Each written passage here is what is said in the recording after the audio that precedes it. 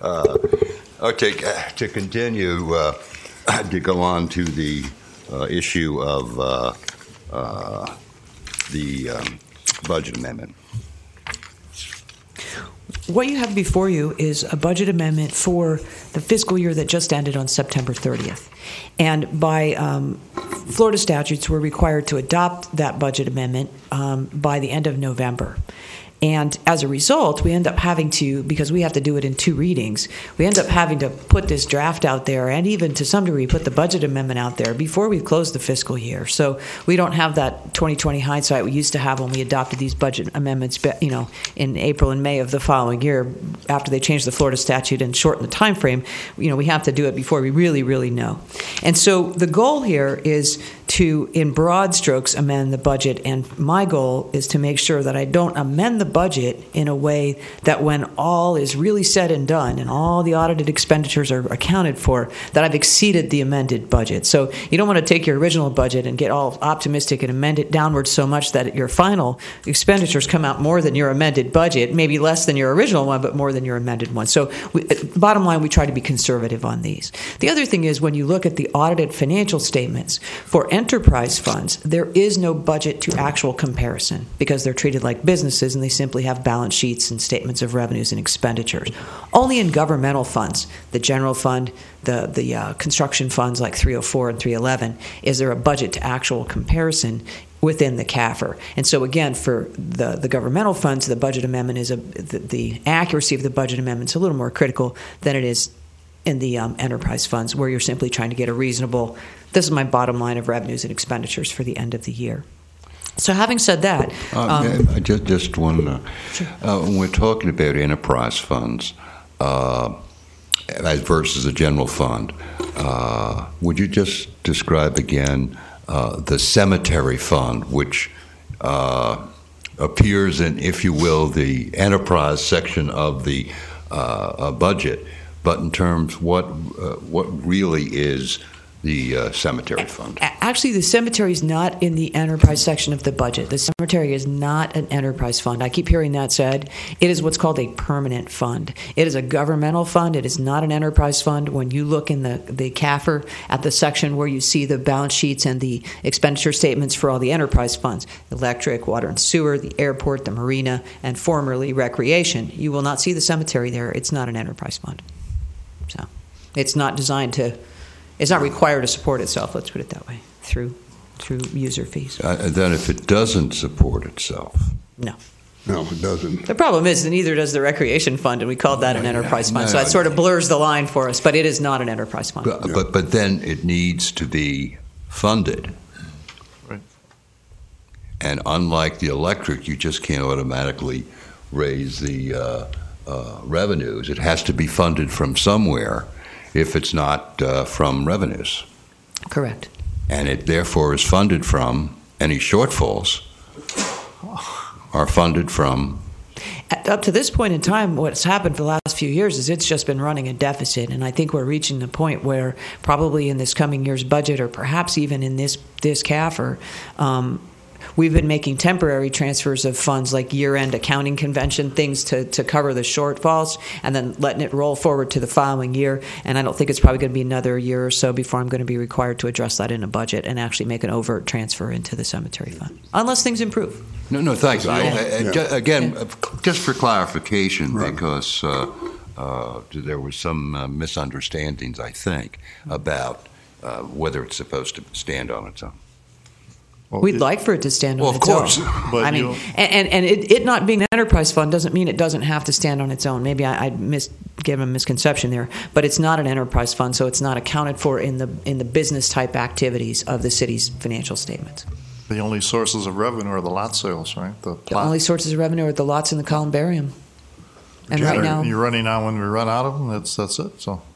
Well, yeah, but in terms of the amount we have available and the additional platting and the pieces of property across the street, the running out of plots is not as critical a problem as just the lack of sales in the last few years.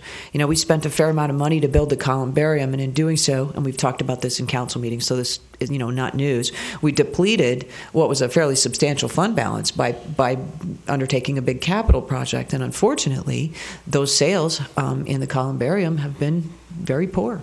And this is one of those things we've raised rates to the maximum extent we think the market could bear. We've tried new product offerings. We've changed the prices of the different tiers in the columbarium, and we've done everything that we can think of from a marketing standpoint and from a pricing standpoint to encourage people to buy columbarium niches and also lots. But we haven't. It just is what it is. Well, when you got a city that's not growing, and cremation is about 50% of all deaths today, it's not surprising at all that we're not selling. Yeah. I mean, so. that's the trend. But again, and it was established to have a trust fund. That trust fund, if you will, was targeted at 10% of all the sales to be set aside. Right. But again, the misnomer, if you read the original documentation, is that trust fund's not inviolate. That trust fund only is there as 10% of sales if revenues exceed expenses. Yeah. If revenues are not exceeding expenses, then there is no trust fund. Right. Because there isn't any money to create one. So, we've done the best with management that we can, and certainly it's something we'll just continue to address as we go along. Again, it's not a really huge amount of money that it's under by every year. Certainly not in comparison to our former recreation enterprise fund that was short $1.5 million a year. We're talking $15,000. Yeah. So, in proportion, it's really not that big of a deal. That's one of the least of the problems in my mind. Yeah, I'd say, given the things we were talking about earlier, I'd say that really does fall in the category of one of the least of our problems. But I'm not being offhand about it, but it's fairly small in terms of the issues that we have to tackle from a dollar standpoint. Right. So. Thank you. You're welcome.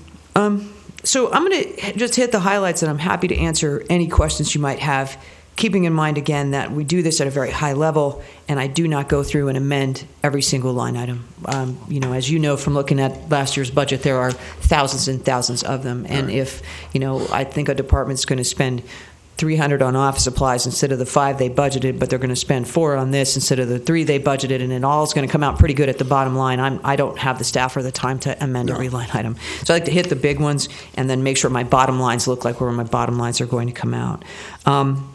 So the big things that we tackled in here that we have a good handle on for year end are the actual costs of salaries, the actual costs of pensions. Remember, we had some upward pressure on that number after we got the valuation in March.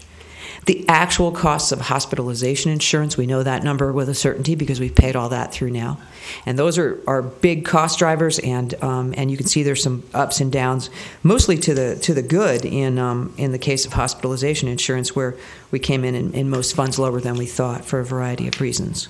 We also have some other big items, insurance and those kinds of things that we know with a fair certainty that we've adjusted here, and also revenues wherever we have a better idea about those.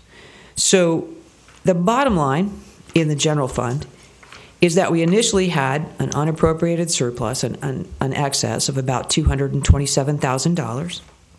And after all the puts and takes, we have now an excess of about $14,000. So we consumed most of our unappropriated surplus, but we did not dip into our reserves. And we knew back when the council approved a 3% increase as a result of the Teamster negotiations, that would chew up a big chunk of our unappropriated surplus. It was kind of there in anticipation of the conclusion of those negotiations. So the good news is, what happened is what we knew was going to happen, but we didn't have so much upward pressure that we weren't able to absorb it within the unappropriated surplus and still remain with a very small surplus in the general fund. The capital project funds, 304, 311, those come and go year over year. And I don't know if 311 got in here for you. It might not have. I don't see it. Those are multi-year capital projects. We thought we were going to spend 100 total, 20 this year and 80 next year, and it turned out to be 10 and 70. And you've seen the presentation that we make of those in that 5-year capital plan. So those are sort of the costs sort of slide back and forth without really changing overall for each individual project. The electric utility, the cash carryover or the surplus at year end is up to around $850,000, $854,000. And that jives really well with my most current rate sufficiency analysis. Our revenues are up a bit. Again, expenditures up a little in purchase power costs, and then the operating expenditures are down overall in salaries and health insurance and things like that. Just point out, particularly for electrical, if you look at every one of the budget amendments for personnel costs, they are down over the budget, total personnel costs. Yeah. They've had vacancies, turnover, and more importantly, as they've come down toward the end of this year, Ted in T&D, they sort of anticipated reducing their staffing level. So where they had vacancies, they did not fill them to see if they could manage it that way. And this was after discussing it with the city manager. So if you look at the 14-15 budget, they made in the electric utility some fairly substantial reductions in the number of positions, and they decided to do that about, as the end of the year came from 13-14. That's part of it right there.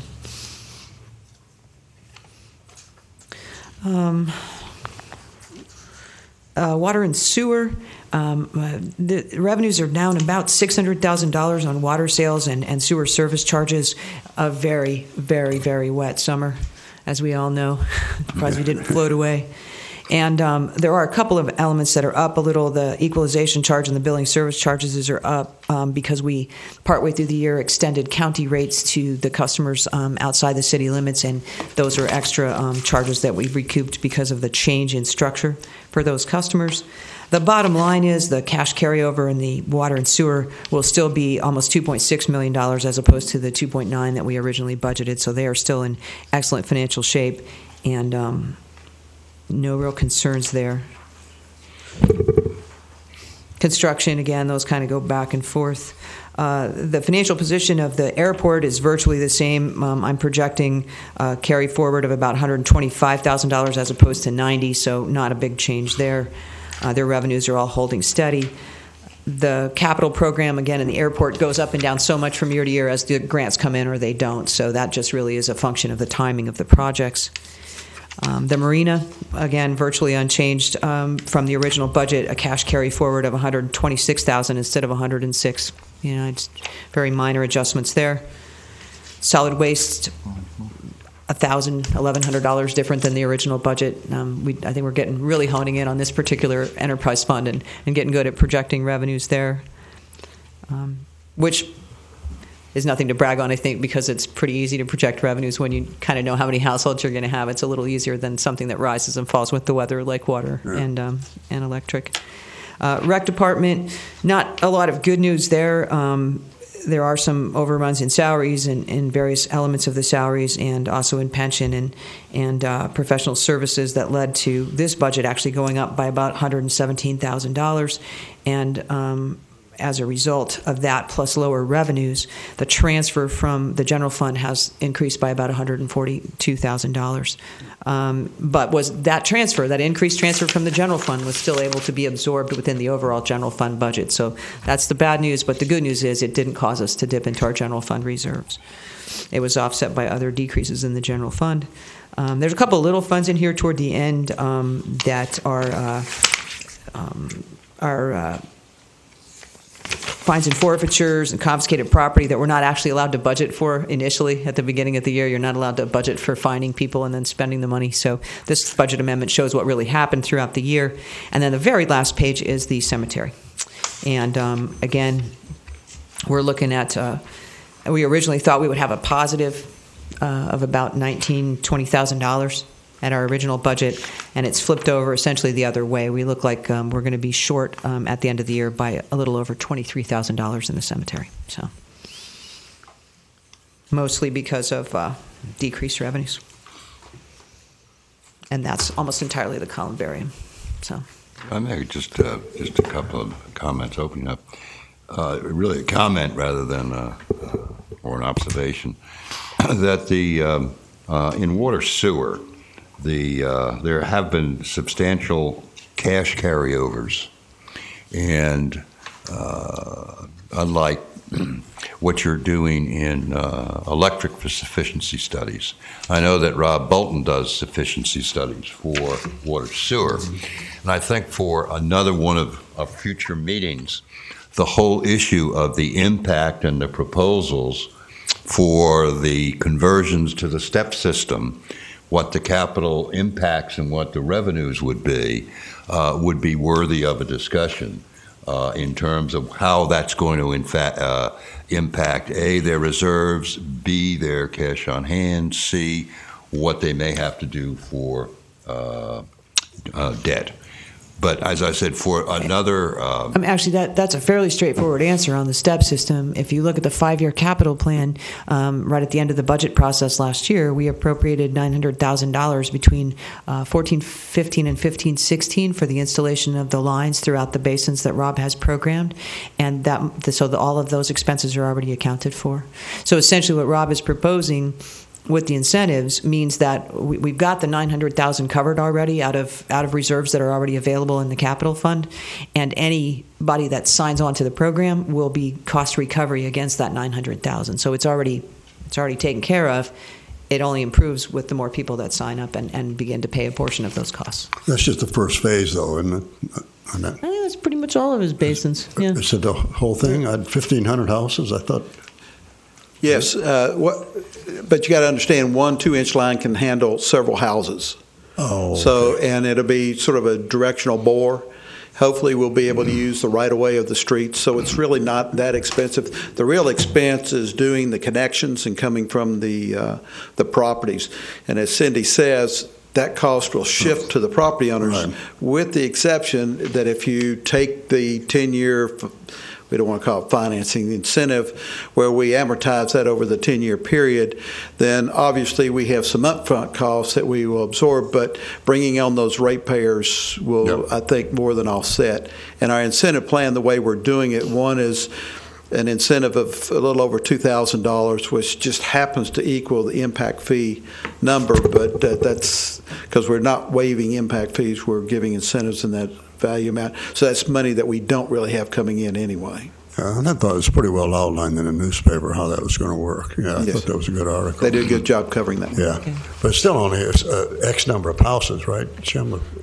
There's about 1,500. 1,500 houses. 1,500 houses, and that's taken in all of the different. I think we have 7 different basins that we'll be doing.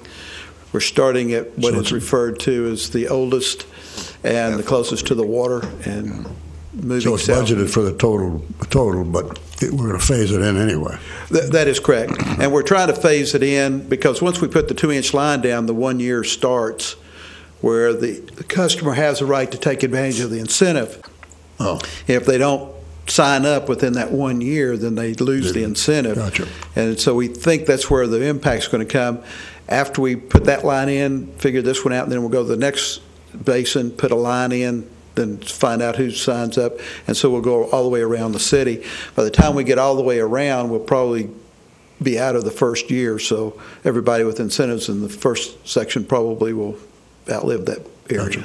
Yeah. Yeah. Right now, the way we have it laid out, it's not going to entail the city taking on any borrowing and then recouping the cost of that borrowing from the homeowners that sign up for the program. And at this point, we feel like we're in good financial shape to offer that 10-year interest-free incentive, buy the equipment, and roll it out to people. You know, honestly, all told for people, it's what, let's say a nice round number of like 3 in the equipment and maybe 3 in the installation. That was total of 6. If you take advantage of the incentive and sign up in that first year. No, I think it makes a lot of sense. What I've read, So you're going to have a lot of people that don't necessarily want to take 10 years to pay off $3,000. Sure. So we're not going to. Yeah. And the good thing is the first pump out and the inspections on the property owner, not on the city. Yeah. Well, in my discussions with Rob about that, I asked him what would be the average bill. I mean, this is really, very much of an estimate. But he said it would probably run about $500 a year for conversion in what the bills would be for... You're talking about the sewer bill at the end of the day? Yeah. Yeah, I'm not even sure it'd be that high. Our maximum exposure, I think, is like $55 if you use X number of 1,000 gallons of water. And so the theory is, and I use myself as an example, and I happen to be in that area in the northern part, so we're not doing it just because I'm living there. We just happen to be close to the water and also have the oldest septic tanks going. But you will pump it out, and then For example, I irrigate with potable water because we don't have reuse water or anything like that. So the concern that I had was if you took my water bill, which is astronomical in some months, depending on how dry it is, how often I run my irrigation, then if I had to pay sewer on that entire thing, then that would be a real challenge. But we have the cap, and so the cap is like $55, in any given month based on your consumption of water. And then you also have, and I would also have the option of having another meter set just for irrigation that does not include sewer. And so you can, there are ways of getting around it, which you would lower the number even more. The real challenge, for example, when we held our first meeting up at Shore Drive, when we were talking about converting to a regular sewer, we had a lot of people who said the $5,000 or $10,000 didn't scare me. It's, I don't want to get a bill from you every month. Well, there's no way to get around that. So that's the real the real issue. And that's what and to a lot of people, and that seems to be one of those, I've never gotten a sewer bill before, now all of a sudden I'm going to get a sewer bill. I guess I just wanted to scroll back to say that's why I brought up the issue of rate sufficiency, because it appears as though the surpluses each year are rather significant for water sewer. It's what, 2 million something this year? And we talked. We're doing very well there. Yeah. And Rob and I had talked about, having some conversation with council about options for using that, and we've talked about them in budget hearings. Putting some money aside for moving the plant, defeasing some debt. I mean, there's certainly some decisions to be made about what to do with some of that surplus once we get on a good footing. We talk all the time about 90 days of unrestricted cash, but I will tell you that the Fitch bond ratings standard for the highest bond rating is 365 days of unrestricted cash. That's what they expect to see. 90 is a minimum. So, once we get the water sewer on really good footing, in case we do need to borrow money, then we can talk about, what to do with that surplus. Well, the other thing is, when you get into a new program like this, we don't, the thing behind the rock we haven't seen yet. Everything looks very good, but you just never know how creative somebody can be where you wind up with a major issue. And so we do like to have a little cash reserve just in case there's something that has to fill in the blanks, because we want this to work. The object of the game, outside of gaining sewer customers, which is not really the object at all, it's to get septic tanks out of the areas in which there is leachate into water bodies. And if that's the key, then there may have to be. And in Stewart's case, as an example, when they did theirs, now their system's a little different. They have a similar type of incentive plan that we adopted because we sort of modeled ours after them, except they actually go on private property. We, at this point, do not want to go on private property. But they're doing grinder pumps. And so the city there is responsible for the grinder pump. And ours being a little different, we're just going to have a typical pump that pumps in out of the septic tank. We think ours should have a longevity of much greater life than what a grinder pump would have. So long term should reduce our cost. But they had almost 50% of the customers, when they ran the line down the street, they found them signing up. There were that many people that said, I don't want anything to do with septic tanks, not because I'm worried about the lagoon, it's because I don't want to like being on a septic tank. I want somebody else to worry about where this stuff goes. And so, and it really surprised them how many folks did sign up in a pretty quick time frame. The other and we thing, may be faced with that as well. The other thing I need to point out about 13-14 as opposed to 14-15 in the water sewer fund is that we had that debt payoff that resulted in a one-year holiday from the debt service payment on the Series 2013.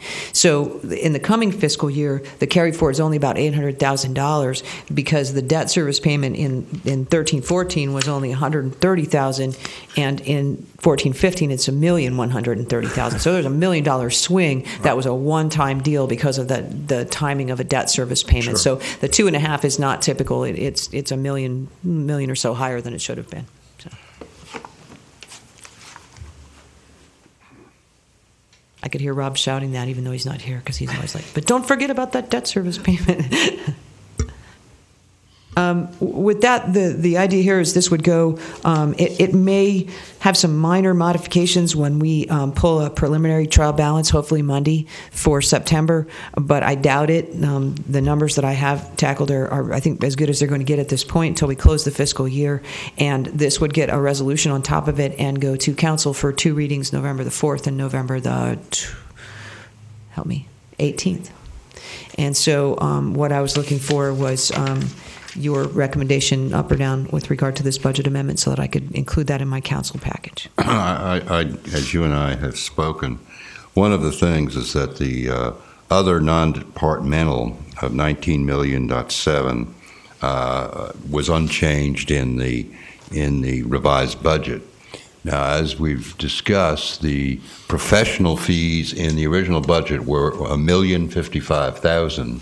And the last time I looked, the actual expenses for legal fees or professional fees were in the $500,000 range.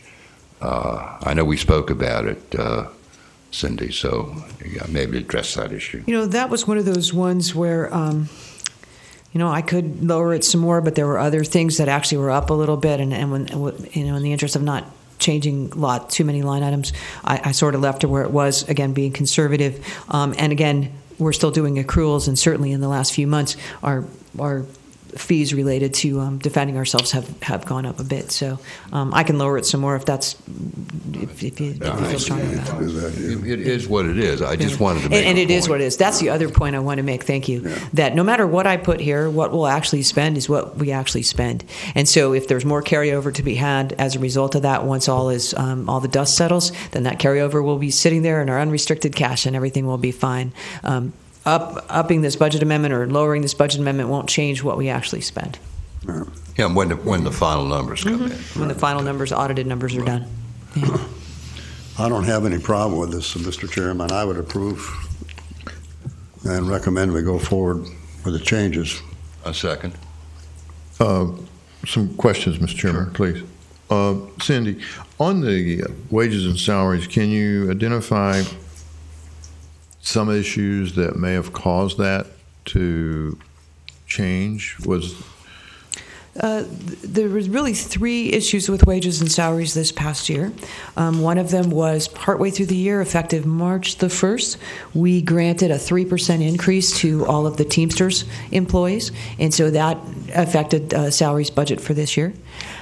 We had in a couple of divisions, again, particularly in electric, and I'm trying to think maybe a couple of other departments, a fair amount of turnover. And so the combination of vacancies, either planned or unplanned, and the occasional sick and vacation payout affected the wages. And that's actually the 2 primary things. So there was a need to move the budget because of terminations? Or things went up because of the increase in salaries that was granted to the Teamsters. And that wasn't budgeted within the salary when you actually It was not. The budget for the salaries at October 1 was the salaries as they stood then, and the unappropriated surplus we left in there was with the knowledge that we were still in the middle of union negotiations. You had something to negotiate. Exactly. And is that the same process year from year, taking those salaries? And developing your budget based on the way it ended? Well, the way it ended and or what we know for a fact we want to recommend for the coming year. So in the case, for instance, of the 14-15 budget, there were some programmed increases that we recommended that were budgeted for. But in the case of the 13-14 budget, we were in so many issues with our union negotiation that we really didn't have we weren't exactly sure what was going to be the end result, whether it be increases. At that point in time, the conversion from a defined benefit to a defined contribution was on the table for that year. So we had enough uncertainty in that particular negotiation that we went ahead and left the unappropriated surplus at a fairly high level. The coming year, it's only like $40,000. So. Okay. Well, I wouldn't have an issue of you keeping money aside in a general pool anyway, because that way you don't overplay your hand, if you will, in negotiations. So it's not like there's something already expected to occur. Exactly. And that was a big part of our motivation in 13-14. It was like, okay, we know some things are going to happen. We don't want to dip into our fund balance to deal with them, so we'll put a little bit aside, but we're not going to say exactly where it's going to be allocated until we're done negotiating. Right. So yes, okay, I'm fine with that. And then the pension contribution caused it to go up because of the change in salaries of the 3%?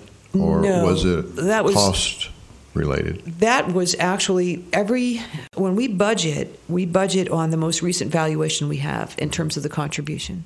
And so we form a budget, we start the fiscal year, and then come March, we then have a new actuarial evaluation, but that is for the year that we're in. So we use the best number we have, but we don't know what the real number is for any given fiscal year till halfway through the year. In March is when you typically In March, do that? when we get the audit, February, March. Okay. So what happened in this past valuation is that it went up. And we've had years where it went down, but it went up because of a state law that requires adjustments to your valuation if your history of salary increases has not kept pace with your actuarial assumption. So those were the 3% we gave the Teamsters and the increase in pension are completely unrelated. They just both happen to be like a similar number, but they don't have anything to do with each other. Sure, I understand. Yeah. Okay, so February, March, I mean, and that's going to be a reoccurrence every year because of just the timing issue. Because of the timing issue. The valuation is done as of October 1 of a particular year, but I love actuaries, they all do it differently, but it's for the fiscal year ended the one you're in. Okay. Yeah. And how many budget amendments were done in 13-14? Actually, this is the first one. I'm sorry? This is the first one. So only one was done for the entire year? Yeah. Is that a practice that you're still doing, or Depends. We did one last year, 2 the year before. It really depends on halfway through the year how far off the mark we're looking. If I think we've got a huge problem looming, like we did that first year I was here when we were going to come up short by $1 million in the general fund, then certainly we'd want to amend the budget sooner. But in cooperation with this commission, we do quarterly variance analysis, and based on the quarterly analysis up to the end of the year, I didn't see any major issues, and this budget amendment sort of bears that out. There's really not any major issues. Okay. We're not dipping into any reserves anywhere, and we don't have a major increase in any bottom lines. So, okay. And you said that what's required as far as an amendment goes for your budget? Is it just for the major categories? No, it's for any line that we want to amend. The requirement is that we adopt that amendment in the same fashion in which we adopted the original budget, and that we do it by the end of November. Okay, but you don't go back and change. You don't amend the departmental budgets. We do. We don't amend every single line item, Okay. is what I'm saying. So if you look at, say, like the first page of this, as an example, in the city manager's budget, we're proposing to amend 1, 2, 3, 4 line items and leave the rest of them alone. The bottom line of his budget would go from 309,646 to 315,410. So and so sort of so on and so forth. I mean, each individual department is amended at the bottom line, and typically maybe 3, 4, or 5, a handful of line items are amended. Yeah, I knew this wasn't the entire account structure for those departments. Yeah, no, we Okay, wouldn't even thank have you. we would not have the staff to put in that budget amendment. It would take us into halfway into 14-15 to load that budget amendment into the system. No more questions, Mr. Chairman. Mr. Chairman, just a point on the total employment structure, if I could, and ask a question. Are you familiar with the city of Sebastian and how they run? I'm not. No. Maybe Cindy is, if you ever come into contact In what regard? with some of you. Well, our total employees, as I see it, is 396 for this year, and that's gone down from 456 of 4 years ago, at least according to the figures. I don't believe Sebastian has a water and sewer fund. They use the counties, I think. That's true. Okay. So if you take away the 101 employees of our electric department and the 54 of our water and sewer, that's 155 from a total amount of 396, 241 employees. And here then in you the would also city. take away our airport, because I don't believe that Sebastian runs an Okay, airport. Just hold it at that figure for right now. More than And I went to a candidates forum up in Sebastian a couple of months ago with the Taxpayers Association, was informed that their total number of employees for their town, which is a larger town, I think 7,000 more than what we have, was 116. So when you take away all these other functions that we have, we're still more than double their employees. But you have to look at what is contracted out, what is, in fact, what the actual budgets are, and so forth. To do that analysis, you have to really go through line item by line item because, you have an airport, you have a marina. We run our own solid waste. We run our own solid waste But our department. marina is only 2 employees. Our airport is 8. Our solid waste department is 24. So if you don't run your own solid waste department, those people are not your employees. So that makes a huge difference right there. I mean, again, we've had this back and forth. Just sort of address some of it as well. We do things that are a little different than, for example, we have beachside. So we have parks that are much larger than Sebastian parks, as an example. We also do things such as our stormwater. We don't have a stormwater utility. We absorb that in our public works. And so we do major the catch boxes that we have. We also do street sweeping as part of our cleaning, where Sebastian doesn't do that. They're now just starting to get into the stormwater, trying to put in the, I forget what that box is called, where it's baffle boxes. They're just now getting into it. But, for example, the one that we have down on 17th and Indian River Boulevard, they don't have anything close to that. And so there are a lot of other impacts that we as a city sort of do and have put emphasis on, right, wrong, or indifferent. That's what we've done, and that requires man hours, and that's in essence where we are. And there's no question that that you could bring a city down to a much smaller number of employees, but you got to change your emphasis as to where you're going with those. And I think that makes a difference. But you take our beach side as an example. I mean, that's a substantial number of man hours in maintenance of not only the parks, but also the street rights of way over there in our downtown, where in Sebastian they have one little central downtown. We have multiples because we have Miracle Mile, 14th, and the whole bit. Probably this is just a suggestion because in the format of the annual financial reports, there's a lot of similarity between the formats that we're all required to use so that you can make apples-to-apples comparisons. And one of the sections of our annual financial report is called the statistical section. In our CAFR, one of the pieces of the stats section on page 150, if you're looking at the most recent CAFR, is it lists our full-time equivalent government employees by function. Okay. And what you'd want to do is go to Sebastian's CAFR, get their same page, because they'll have one. They have to.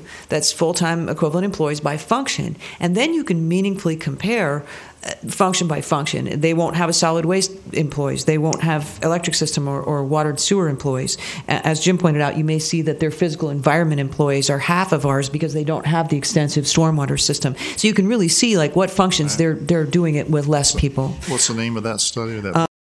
This is the comprehensive annual financial report. Everyone has one. If you go to the statistical section, everyone is required to have a list of full-time equivalent government employees by function, and you can compare on a functional basis, and maybe that'll be a little more apples to apples. Thank you. That's all I have. Thank you. We have a motion on the table and second. Any more questions? We got a motion on the table. Yeah. Call the question. All in favor? Aye. Aye. Aye. Aye, Mr. Chairman. Passes unanimously. That's our agenda items, unless any of the members have some. I had some for our next meeting. Mr. Chairman, could I go back to an old issue Sure. that I'd like to bring back up, and I'd like it to get on the agenda sometimes? And that is, I do think we should go back and look at this OPEB, We've said we're going to do it. I've got to call into Jim Rizzo. I'm just trying to get timing with him because this is the time of year where they're doing everyone's actuarial valuations, so it might be a little tough to schedule him, but I committed to you guys to try to get him down here in the first quarter of this year. Yeah, let's get it on the agenda because I think it's a major issue and it's something we're neglecting, I think, around this committee myself. No, absolutely. In fact, that's what I talked to Cindy about So I guess on Monday is that it's really critical because of not only the issues that have been brought up, Glenn, but because just to really clarify and better understand and have the public understand on what the issues are. So I absolutely agree. In fact, that was one of the things I was going to get to. But well, I think we'll add another $3 million to our balance sheet liabilities probably at the end of this year because of it. But maybe a little less. Actually, it is less. I actually, the reason that Rizzo and GRS and I are in contact is I'm working on the close of the last fiscal year, and I'm updating the OPEB valuation from last year, and they've sent me some worksheets to try to work through whether they have to do a full-blown valuation or we can do an interim. And so as soon as I have all that data together, I'm going to be speaking with them tomorrow anyway, and at the same time, when you guys pick some dates for meetings, I'll see if Rizzo can accommodate some of those dates. Let's devote some time to it because it's a critical issue. Yep. And the second thing I never heard back is we did have an audit review too. Who did we take on as auditors? Did we take a new auditor on this year? We did. We have a firm called Cherry Beckert and Holland, and they actually have been here already and done a week's worth of field work and have started their effort. That up. You've got two of the members of your commission that were on the auditor selection committee, so she got it. Huh? Good. They can enlighten you. Yeah. Okay. Yeah. I didn't see that. I was going to ask you, Cindy, if I may, Mr. Chairman, how did that work out with Cherry Beckert? They've done 1 week of field work. They're extremely professional. Their first week of field work was geared toward gaining an understanding of the city's internal controls. I mean, that's the big one for them to start with. They have to understand what we do before they can criticize how we do it. And the people that they sent seemed extremely knowledgeable. They've done their homework, and they had a really productive week with various city departments.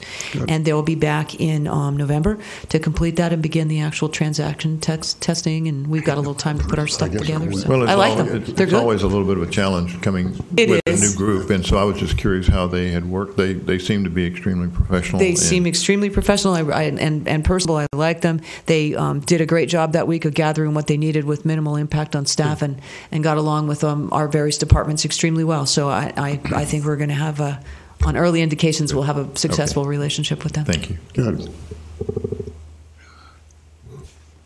I had. Go ahead. Oh, I'm sorry, Mr. Chairman. Just one comment. Well, two comments actually.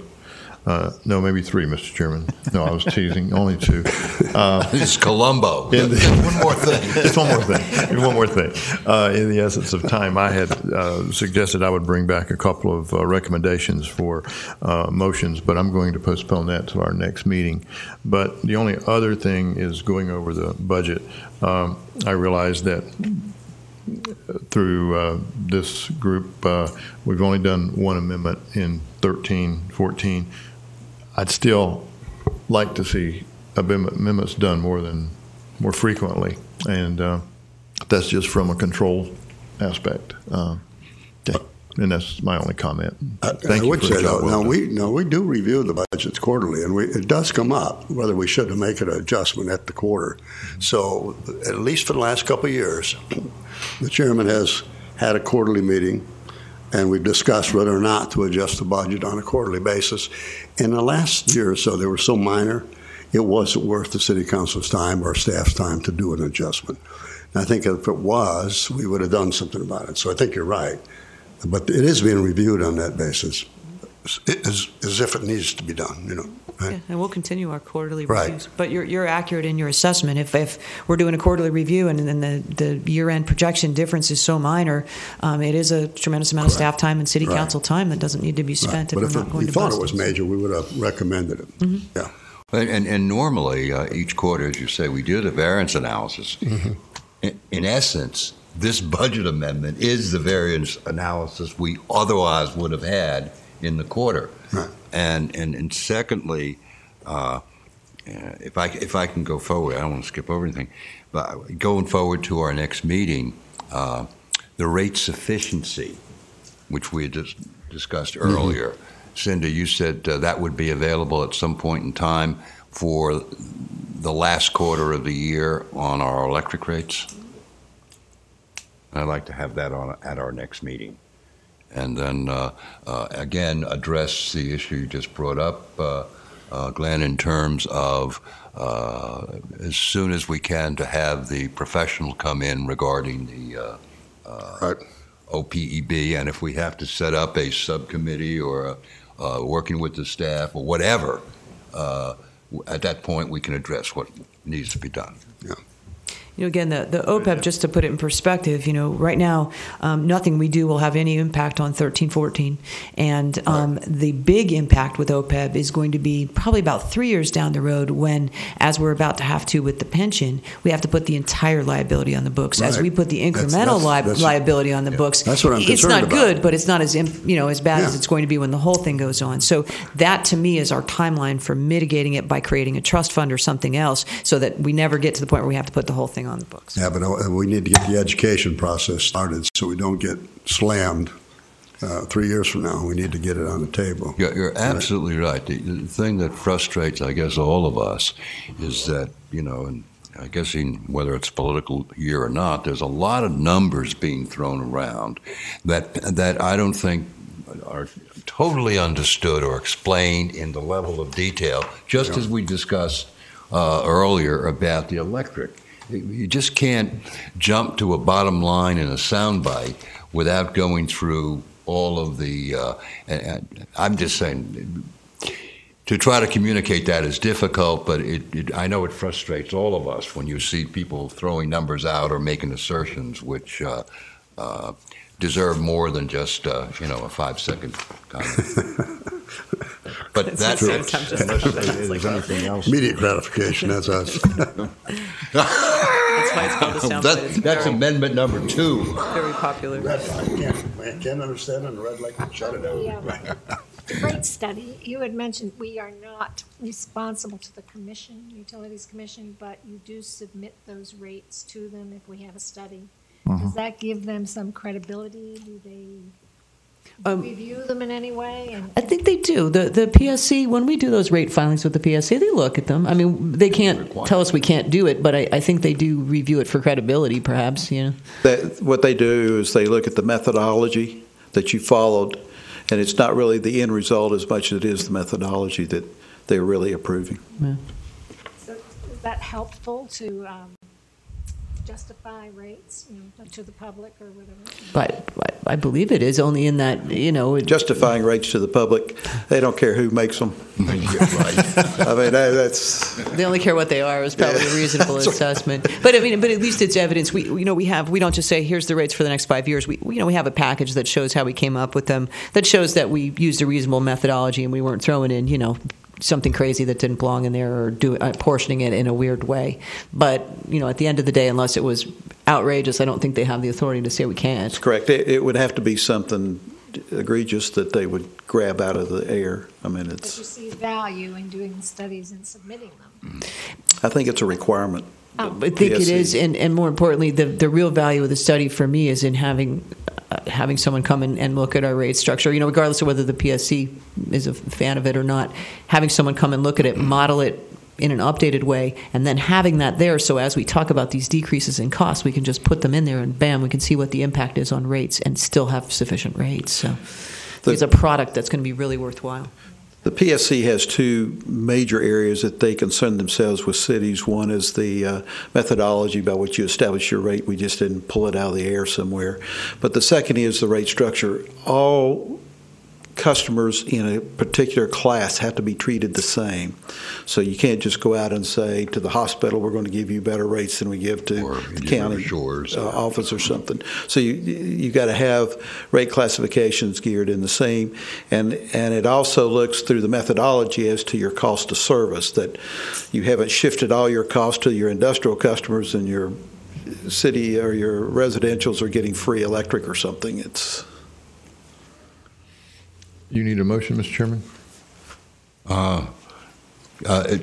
Just the point about, I'll take questions, is that setting the date of the next meeting based upon availability and the information that Cindy would have available, as well as contacting the consultant so we could have a full review, unless otherwise directed by the city council or something.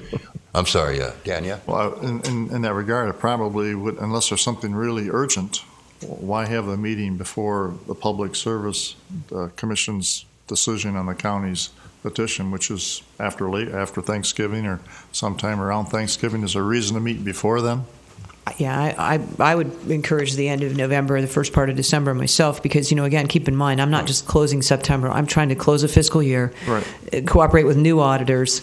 There's a lot on finance department's plate right now, and so I want to bring you the results of September, but I can't change them now. So it's really more informational than anything else. Well, no, that's a good point, and I think that by that time we'd be better informed in terms of rather than just speculating or anticipating. I thought we did that with this meeting, closed out the budget year. We haven't done that with this? We did. What we're talking about is me bringing you an updated rate sufficiency with the actual expenditures through September as opposed to just my prediction, and to make sure that everything's on track. But again, I can bring you the results. It'll be almost a preliminary to the CAFR, but it's not going to change no matter what.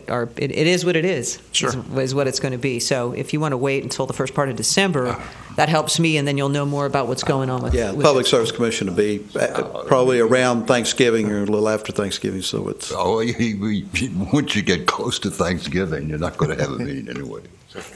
Well, let me see what I can do with Mr. Rizzo from GRS, and then put some dates out through Sherry. Sense. How's that? Does anybody have any conflicts in that first part of December, as long as it's after Thanksgiving and before the Christmas holidays? Okay, let me see. I'll work with Jim and I'll work with Sherry. None that I know of at the time. Well, if there are no other input questions, have a motion to adjourn? So Motion to adjourn. Second? All in favor? Aye. Aye. Aye. Thank you very much, everyone.